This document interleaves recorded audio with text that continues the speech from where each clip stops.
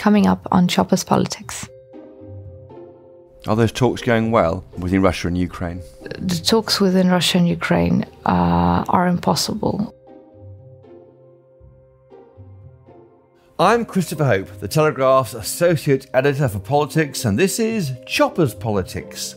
The assault on Ukraine continues, and the country's politicians, along with their leader, Volodymyr Zelensky, are continuing their calls for Western governments to do more to protect their country from Putin's forces. This week, a group of Ukrainian MPs travelled to Westminster for talks with their British counterparts, something they would have had to have got permission for from their leader, as leaving their country, even as a politician, is currently a crime for those able to fight the Russians. One of those briefly in London is Lesia Vasylenko, a member of the Ukrainian opposition party and co-chairman of the UK-Ukraine Friendship Group. Lesia, welcome to the Red Lion Pub, and thank you for joining us this week on Chopper's Politics. You got a big day meeting all sorts of important politicians, not least our Prime Minister Boris Johnson. When you see him, what will you say to him? That we need a no-fly zone over Ukraine and that we need to ramp up the support. And if it's not within the given frameworks that exist in the world today, then it's high time that the UK takes the lead on an anti-Putin coalition. You see why Boris Johnson hasn't been unable to enforce a no-fly zone, because they don't want to put NATO troops in direct action with Russian planes or troops. So again, there's an option out of it to follow the UN Charter, to actually call on collective defense and to build on a coalition of like-minded states that are actually feeling and living the imminent risk of Russia's aggression spreading to them. That is Poland, that is the Baltic states, that is the Czech Republic, and I guess that is the UK as well. So you make it a UN operation, not a NATO operation, and that would be a way of legally doing it. The way of legally doing it is definitely to go through a UN operation. Of course, the argument there is that Security Council is going to be blocking that, but there are ways that have been implemented through history that the General Assembly can call for. A full vote of the Assembly? Not even a full vote. No, not a full vote. The rules are different. You don't have to have a full vote. You have to have the support, I think it's of 2/3 of the General Assembly. It's still a lot, but it's support which can be gathered. But again, I go back to the idea of building on a coalition of like-minded states. President Zelensky called on that yesterday when he spoke to the US Congress to build a U24 coalition. U standing for Ukraine and 24 for the 24 hours in which it is possible to get rid of the plague of Russian aggression once and for all, but only if countries unite. Are those talks going well within Russia and Ukraine? The talks within Russia and Ukraine are impossible. Why? Because the side that Russia is represented by does not want to talk. They just want to fight, and they just want to erase Ukraine off of the face of the earth. That's it. Everything they say turns out to be lies. The corridors, the green corridors, humanitarian corridors, they promised, every single one of them was shot at. And people, civilians, unarmed men, women, children were killed in those corridors. They continue the civilian bombing. How can we talk with those people? How can anyone talk with those people? It's dominated the news pages for 3 weeks here, and we are utterly shocked. And the goodwill going out to your people is extraordinary and completely heartfelt from Britain. I mean, we saw the report about the Russian bombs falling on a theatre where 1,000 were sheltering, and the words "children" were written on the tarmac in Russian to say they were here. The Russians know what they're doing. They know exactly where they send their missiles and their rockets and their bombs. They know exactly who they shoot. What they're committing is war crimes and crimes against humanity, but those words are just dry legal terms. They don't do justice to the thousands that are killed and the thousands that are uncovered with severe wounds from the rubble. That theatre in Mariupol ended with bodies being laid over in basements of hospitals which serve as shelters to children and newborn babies. Can you imagine? Newborn babies, the first days of their lives are spent next to corpses that are already dead or dying. These are the atrocities that people in Ukraine have to live through. And you have family, of course, in Ukraine. Family, you know many friends there. I still have a lot of family there and a lot of friends there. When I go back over the next few days, I will try to evacuate them to safer places, as staying in densely populated cities has its certain privileges, but it also has its risks. When Kiev goes into curfew for 38 hours, it's impossible to go outside, it's impossible to get food, to get medicine, to get anything. And unfortunately, since a lot of the support networks of the older relatives and family and friends are engaged in the war efforts, we aren't able to care for the vulnerable groups. So the task is now to get them out as far as possible from the war zone. Have you lost friends and family in the war? I was blessed not to have to, and I hope that it will stay that way. And when you go back, have you committed to taking up arms like some of your countrymen and women? I have arms, if that is what you ask. I have arms in my home. Those are self-defense weapons, as essentially all the weapons that Ukraine has right now, because we are fighting, all of us, each one of us, a war of self-defense. Overnight we heard President Biden, Joe Biden, calling Vladimir Putin a war criminal. Does that help anything at all? It irritates Russia, for one. It did irritate, didn't it? It did. It labels them, it stirs up waves inside of Russia of people who are aware of, or who want to be aware at least, of what is going on in the world, making life uncomfortable for them. Lesia, there's been some criticism in this country about how the government has handled getting enough Ukrainians into the country. Are you critical of the way it's been handled here? The way that I see it is that the UK has adopted a well-managed approach to getting Ukrainian refugees in. It's impossible to expect that countries who are further from the border with Ukraine will open up their policies and their borders completely into everyone, and I personally don't think there's a need for that. There's a need to support Poland, there's a need to support Slovakia, Moldova and all the other countries who are directly bordering Ukraine, where the influx of refugees is biggest and where they are at their most vulnerable. This first point of contact with the refugees is what needs to be enforced, but further on it needs to be a well-managed system, and this is what the UK is doing. From what I have seen, we will have to look in practice how it works. Exactly, but the hundreds of millions of pounds which the government and the British people have given to the effort in Poland and surrounding countries is the right one. Lots of aid money going in. There's more to be done, of course. What we are seeing now, the 4 million refugees which are already crossing the borders, this is just the beginning of it. I think that money well spent would be money on military support, and again, I repeat, on amplifying the defense and security efforts around and inside of Ukraine through having a robust presence on the ground. Unfortunately, the refugee numbers are going to be growing, the expenses are going to be growing if Putin is not stopped once and for all, and he only understands force. He's fighting this war by scorched earth methods. He's fighting this war until the very end. He has no way back, so the only way forward is to actually push him back into Russia and put an end to it and put a stop to it. Unfortunately, at this point in time, this can be done only if there's a force that will outweigh him. Otherwise, all the efforts, all the taxpayers' money going in will be just money not well spent at all. So the war only ends when Putin is pushed back? The war only ends when Russia deoccupies Ukraine, when Ukraine's borders are reinstated to their margins internationally recognized since 1991, and when Putin pays for all the damage that he has caused to the Ukrainians, but also to the British people, to the Polish people, to the people of Europe, to the people of the United States of America, with his aggression and with his war crimes. Criminals must be punished. If they go unpunished, this gives signal to other criminals that they can follow suit. The world cannot afford to have dictators, to have empires come back and to live in fear of terrorist states.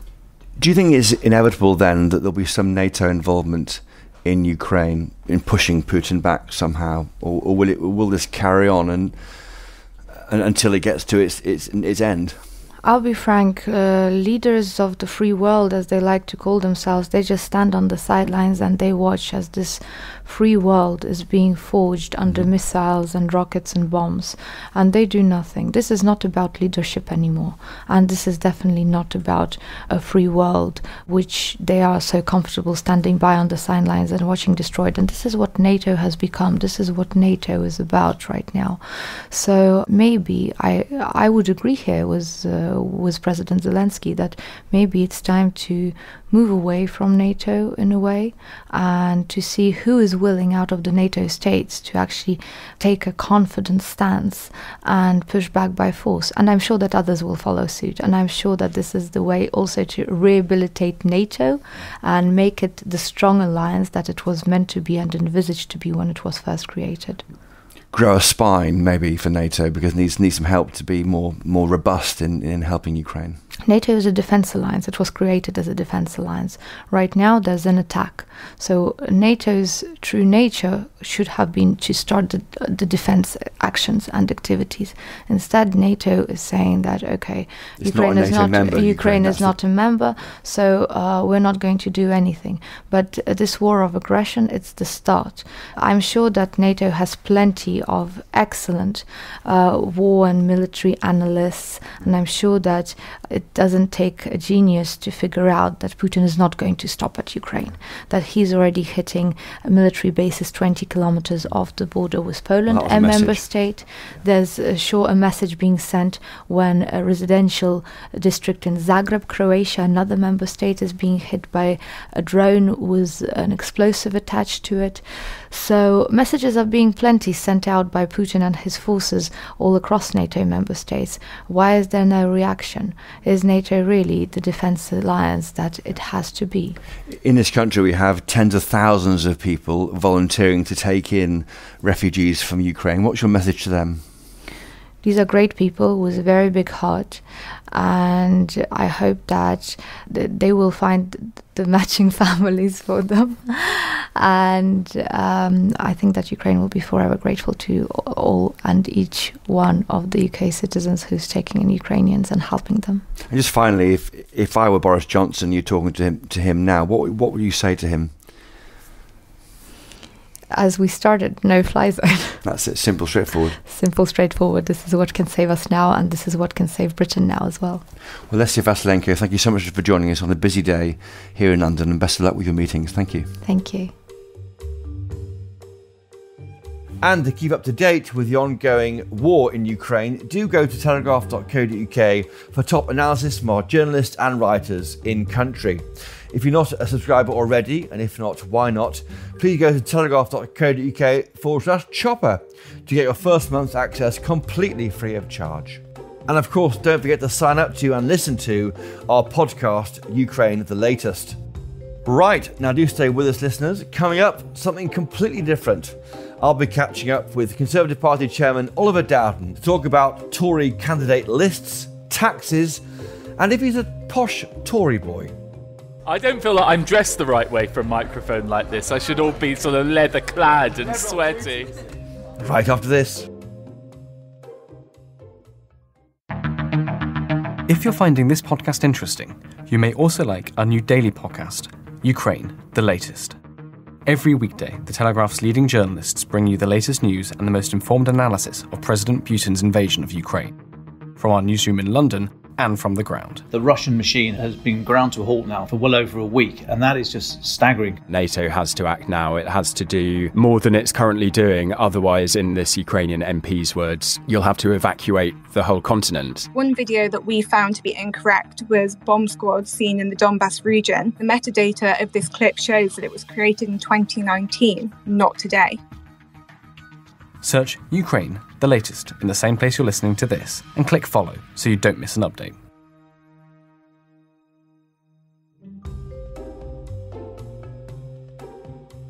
Now, politics in Westminster carries on as normal despite the appalling scenes in Ukraine. And this weekend, the Tories are holding their spring conference in Blackpool.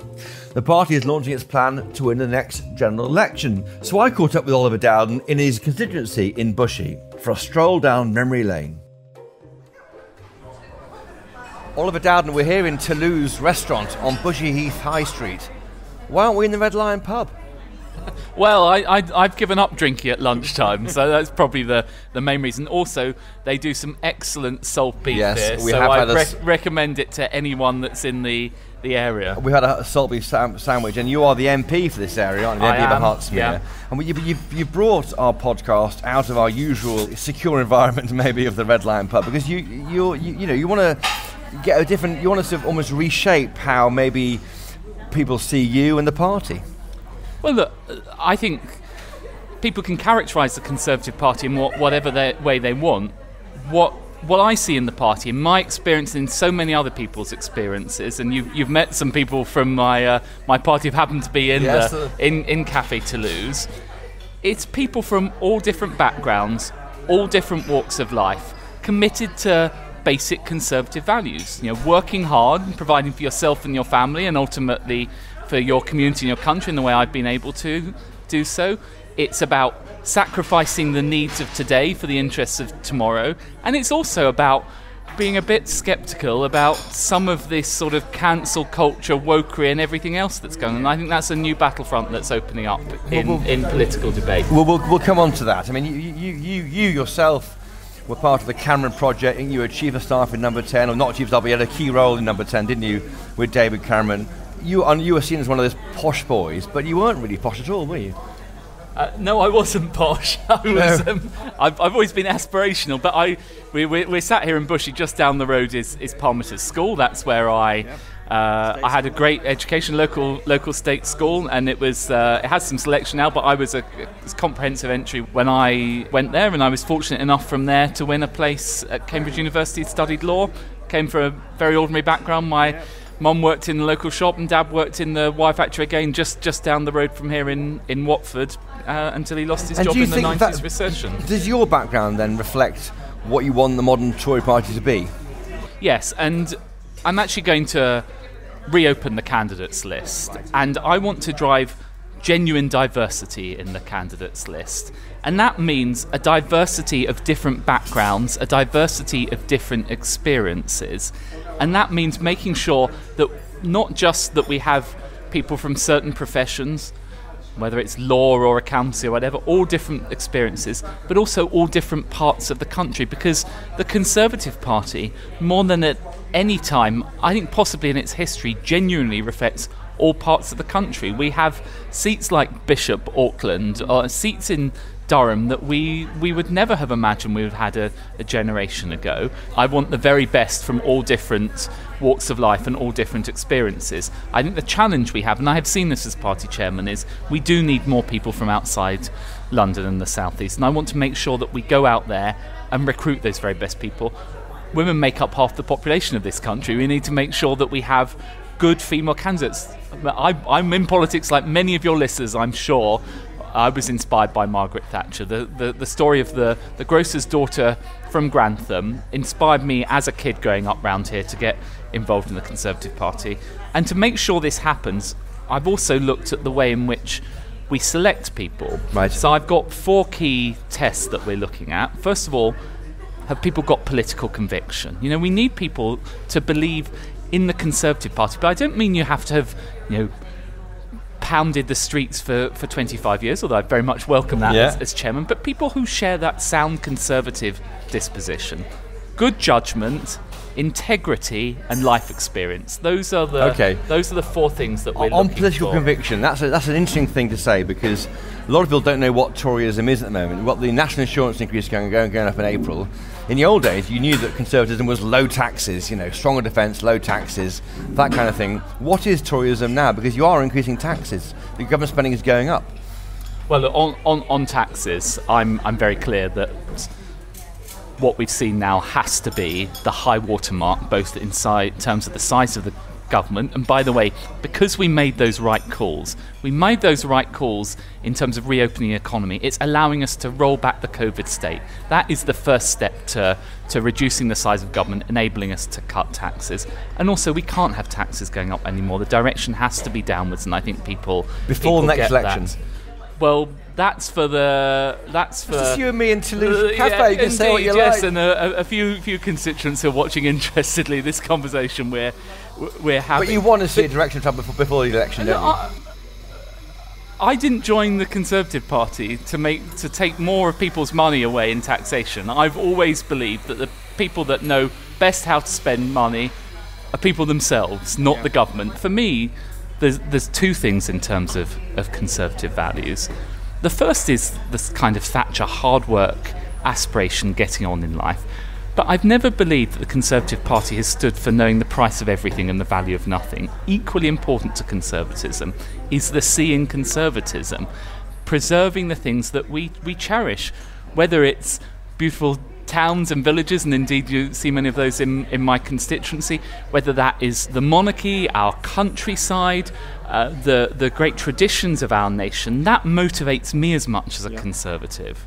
Don't you feel that the diversity in the candidates list is a bit of woke nonsense too, isn't it? Because you're trying to find people who symbolise things, and that's really where the woke brigade are half the time. No, you see, I think this is the mistake people make. So what I don't want is tick box diversity. So that's to say, you meet this characteristic, here you go, you're in. But real diversity means having different experiences in life. It means when we're in Parliament, we're debating the common fisheries policy and our successor to the common fisheries policy. Now we have independence. We look forward to seeing it. We have somebody who has experience of fishing. When we're talking about farming and trade deals, we have people who were farmers. Planting when we're wheat. talking about levelling up, we have a kid who grew up in a council estate in Newcastle who can talk about it from genuine conviction and experience. And of course we need to make sure we have the very brightest and the best. And I say this as somebody that was very fortunate to go from my local state school to Cambridge University. I want people from the best universities in the country to serve this country, but I don't just want that kind of experience. How will you find them? That's a challenge. I know you opened your headquarters in Leeds last week, so you've now got a formal outpost in north of England. How will you find these candidates? And actually, it's interesting you mentioned the opening of the Leeds HQ. We're going to start doing candidate assessments in our Leeds HQ. The great thing about having Leeds is that we can serve all of the north and the Midlands. Those are areas where we've gained a huge number of seats. I've appointed an excellent new vice chair for candidates, yes, Mike Penning, who's going to be out there finding great people. Again, Mike's experience, both in the army and the fire brigade, proud working class Tory. We need that kind of diversity of experience. We need people like Kemi Badenoch. Think about how she's been taking on established interests. We need people like Miriam Cates, who was a former science teacher. It's that richness, and they are MPs, and they are good MPs already. How do you find the ones you want to make the party more diverse regionally? How do you find them? Where do you go? Is it council lists? The great thing is we've now got people in all those areas. We've got people in Durham who are Conservative MPs who can know those people. We're building the infrastructure there. We're electing councillors in those places. Where is the spiritual heart of the party now?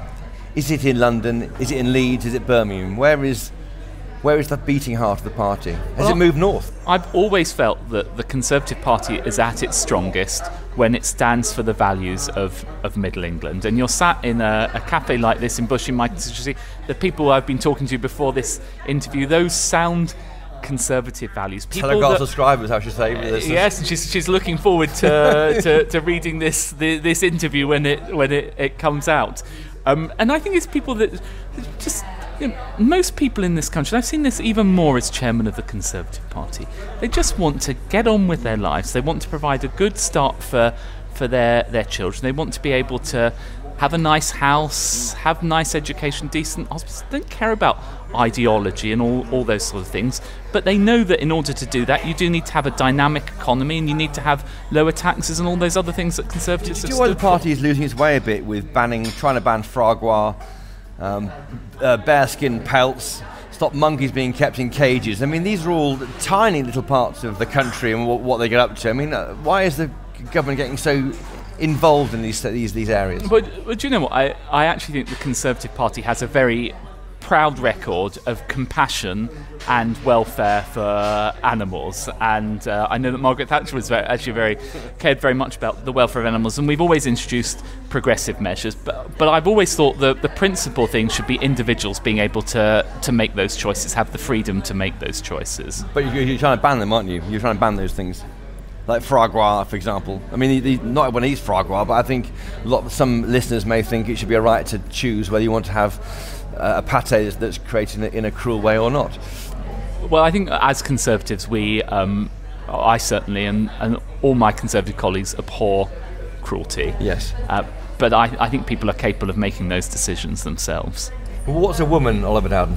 Of course, we all know that biology determines a woman, but I would also say we are open and tolerant as a society, and that we recognise the legal right of people to choose their gender identity. And I think as Conservatives we must and we should respect those things. But I think it's pretty simple to be able to have both those propositions. And I think what I notice, lots of women say this to me. They say, yeah, how come it's become a point of controversy what a woman is? That's not in any way trying to exclude the rights of trans people in this country. It's right that we protect those rights. But the idea that people have become so mealy-mouthed they can't even explain those basic propositions like that causes frustration to people. There's a report out by Onward, the think tank, run by Will Tanner, who used to work with Theresa May recently. It talked about how the next election, the battleground will be Northern England, which gives a context to what you're announcing today. That report also said that if the party isn't clear about what Toryism is, it will allow a kind of UKIP-type party to fight you on those kind of core, in those blue-collar seats on core kind of Tory issues. Is that what you worry about at the moment? Well, I don't worry about it in the sense that I believe, and I know that the Prime Minister and the Chancellor and others have a very sound sense of Conservative values. And by the way, we demonstrated that at the last election when we actually delivered Brexit, what people voted for. We demonstrated that by taking us out of lockdown. And we'd still be in lockdown now if Keir Starmer was Prime Minister. But I also think we need to recognise things that have changed. And for me, the crisis in Ukraine and Russia means we have to do two things. First of all, we need to be robust in facing down the despicable Putin regime and these poor people that are under the heel of barbarism. But we also need to be tough in dealing with the consequences that flow from that, and particularly the cost of living consequences in this country. And for far too long, we have been dependent on Russian oil and gas. We need to have a genuine independent energy strategy. And by the way, in doing that, that also means that we shouldn't take a doctrinaire approach to net zero and green policy. That is to say that, of course, in the longer run, as we approach net zero by 2050, as we've pledged in law, we will have all those offshore wind, and we're global leaders, it's solar and everything else. But we're also going to need nuclear, and we need to Labour shamefully neglected investment in nuclear. And in that transition period, we need to make sure we don't disincentivise oil and gas production in this country, because it's clear we can't rely on it elsewhere. And I think that's the challenge in terms of being tough on the consequences of this conflict, making sure we have a genuine independent energy policy. And the F word, fracking? The F word will be dealt with by the Prime Minister and the Business Secretary. I've always felt that I think we should be open to all energy sources. However, of course, that has to be balanced against with safety and everything else. And how you define safety is possibly at odds there. Do you worry, though, that you mentioned cost of living? Is that the single biggest danger to the Tory party in winning the next election? Because we saw how it crippled the Labour government in the 1970s in the last major oil shock, and that could be what happens to the Tory party.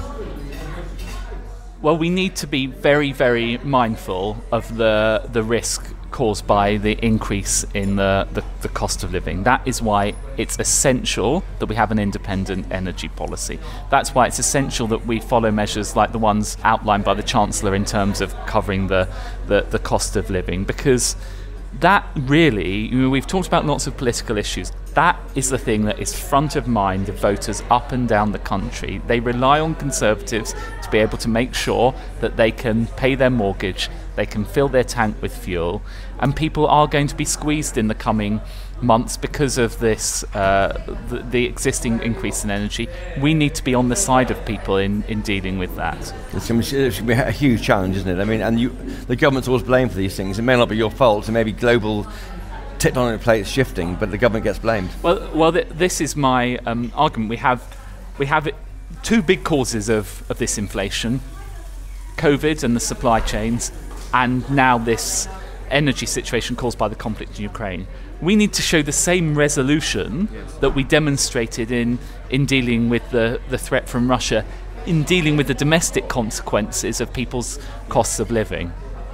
In terms of Russia, are you going through the donations to your party in the past 10 years and maybe returning money to donors who may not be acceptable now?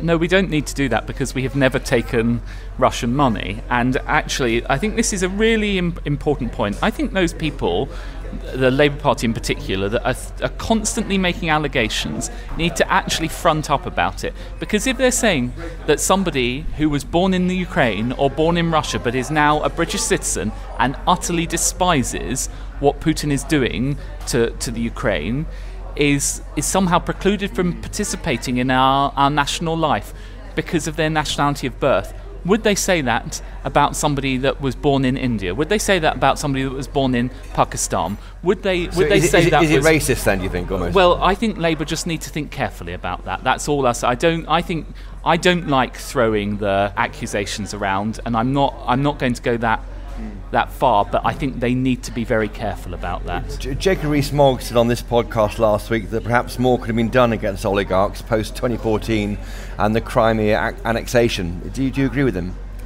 Well, I think you could go further back than that. For me, the roots of this conflict lie in the irresolution that Parliament showed when Assad crossed that red line with chemical weapons, and Parliament failed to vote in terms of action. Then Obama failed to act. As a consequence of that, Russia saw an end to Syria, and the sort of barbarism that is being perpetrated in Ukraine was practiced in places like Aleppo.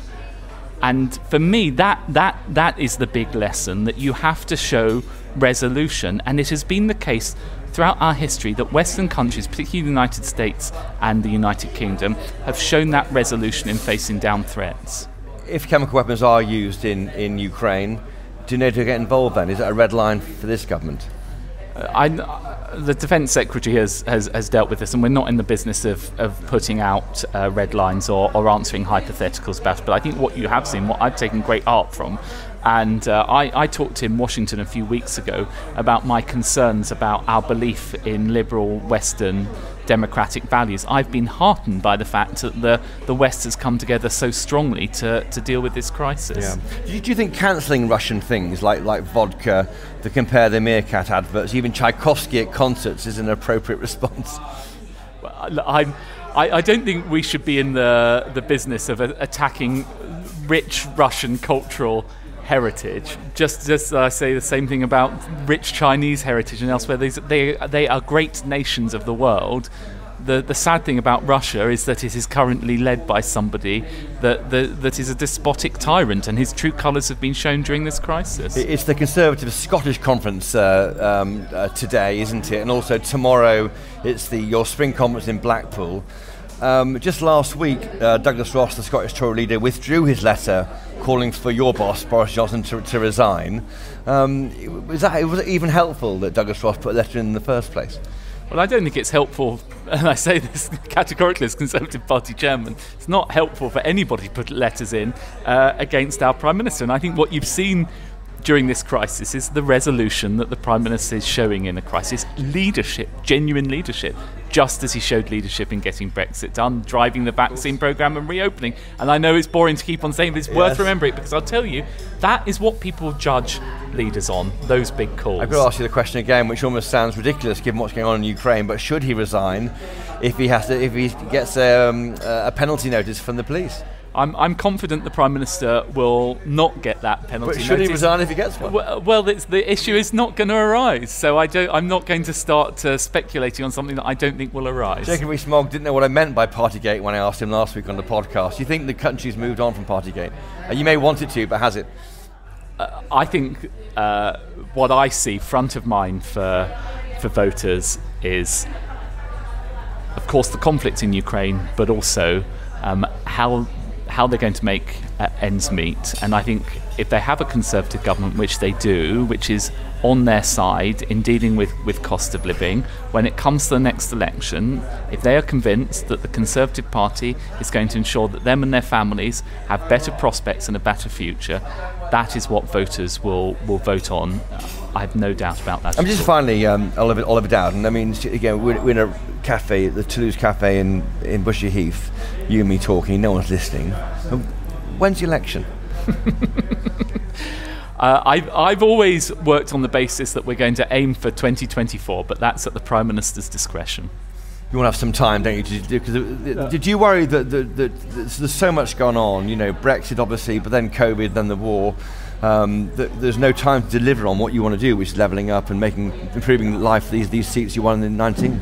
I think you make a very good point, and I think what the British people want and what the government is focused on is not elections. Of course, it's my job as the head of our election approach to make sure we're ready, but that is not where the Prime Minister's mind is at. That's not where the Cabinet's mind is at. Our minds are at delivering for the British people, and we've got to make sure we have that delivery before we go to the polls. Well, it's a bit quiet now in the cafe, but when we first arrived, Oliver Dowden, we were being mobbed by half the cafe seemed to know you. I think you went round the tables high-fiving most of the people here. Did you grew up quite near here? I always say this is my home patch. I'm a local boy, and in fact my house isn't very far down the road, so I'm happy to show it to you if you want, Chris. Louisa, should we go and see his house? Yeah, why not? All right, okay, that's a good idea. Oliver Dowden, we're here. Well, here we are. Let's have a look. Yes, gosh, look at this.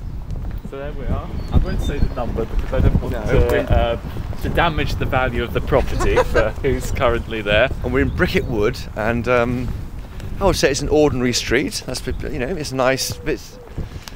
That's your house there, is it? That is it. Yes. Yep. Now there's no blue plaque on it. Why is that? Oh, I don't know. Well, that was a major failing from English Heritage. We'll have to start a campaign on that. You've got to be dead for 50 years or 20 years. I don't want to look too much up into it. I don't know. The wardrobes look maybe the same. So the bay window. That's Mum and Dad's bedroom at the front there. Next to it, that's where my sister Lara was, and then there's the. What would you say to when do you move out of this house? When I went to university, yeah. So let's say the 15-year-old Oliver Dowden running out the front door, and you said, I'll be back here in 35 years with a bloke from the Telegraph interviewing me about being chairman of the Tory party. What would you say to him? I think I'd be pretty pleased. Yes, I was always I was a Tory back then, so I was. Yeah, but you've done pretty well for not a lot of the Tories. Not that they all run the blooming party. Do you know what? I'm just remembering now. I wound my parents up in the '92 election because I put up in that window. I put a little Tory poster up that had come through the door, and they didn't spot it for ages. And then they're not Tories? They weren't Tories, and they certainly didn't want Tory posters going up, and the neighbours knowing about that. So your influence was Margaret Thatcher, but not your parents. That's quite interesting because a lot of people's parents are their influence. No, my nan was my dad's mum was Labour through and through. It was you were working class, we're Labour, and that's what my dad sort of inherited, as it were. Mum was a bit more of a swing voter. I think she maybe gave her vote to Margaret Thatcher in '83, but Blair in '97. That kind of thing. Are these former council houses? They've actually they look like former council houses. My parents did buy it under right to buy. Essentially, they were actually built for, I believe, for the Handley Page aircraft factory down the road. They were sort of workers' houses, but I think by the time my parents moved in, they certainly were renting it when they moved in and bought it under, I don't know, it was essentially right to buy, yeah. And the sun did come out here when you were younger. It's a bit just a bit gloomy today. It's a bit gloomy here. It's not, it was a very nice place to I mean, this is, to paint a picture for listeners, this is, I would argue, Middle England. This is how most of the country lives, I think. And Well, maybe this, this is yes. how you Do you know imagine... what? This is one of my frustrations when people talk about Middle England. That sometimes people in the Tory party think of nice sort of, detached country houses or whatever. But this is Middle England. This is where most people in this country live in It's a variety road of semis. And by the way, I'll tell you, brick people houses. were very proud to buy their houses here and to live. course. And you can see that people have sort of, over the years, changed them a bit to suit their taste. So I can remember they've all moved out now, but the people that, without getting too John Major-esque about it, but the people in each of the houses. Yeah. Not all this is remembered, but I remember him in the '92 election saying, "It's still there." Yes, that's exactly what I was thinking. You haven't said that. Oliver Dowden, thank you. Not at all. Well, as always, listeners, if you have anything to say about what we've heard from our guest today, please email me, chopperspolitics@telegraph.co.uk, or tweet me. I'm on Choppers Podcast. Thank you to my guests this week, Lesia Vasylenko and Oliver Dowden. Thank you to my producers, Louisa Wales, Giles Gear, and Theodora Luludis. But most importantly of all, thank you to you as ever for listening. For more about what's happening in the world of Westminster politics, please sign up to my daily Choppers Politics newsletter that goes into your email inbox when you want it. And the link to sign up is in the show notes to this episode. And don't forget also to sign up to my weekly Peterborough Diary column on the Telegraph's website at 7 p.m. every Friday and in Saturday's newspaper. And of course, if you can, please do buy a copy of the Daily Telegraph. You won't regret it. Until next time, cheerio.